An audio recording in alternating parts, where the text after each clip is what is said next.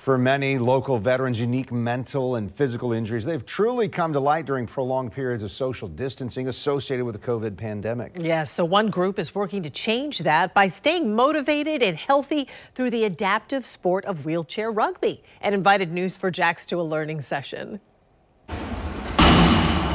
It's physical and noisy and builds upper body and core strength. Learning how to play wheelchair rugby was a little intimidating at first for this veteran who lives in Cape Canaveral. I was a little apprehensive, but now I can't wait to get back out in the court. The personal interaction, as you can see, that's going on behind me, is great. You know, you actually have some outlet to do some stuff. It's the first clinic of its kind the organization Wounded Warrior Project has put on in Florida in conjunction with Brooks Rehab at their YMCA location in Jacksonville.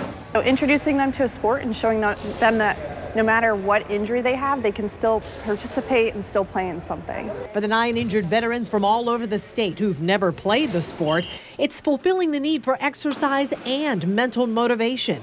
It's the first real activity veteran Victor Barabee has gotten out to participate in since the start of the coronavirus pandemic. For a while, you're almost forced to stay home and not get out and make these connections, and now this is giving us that chance to do it again.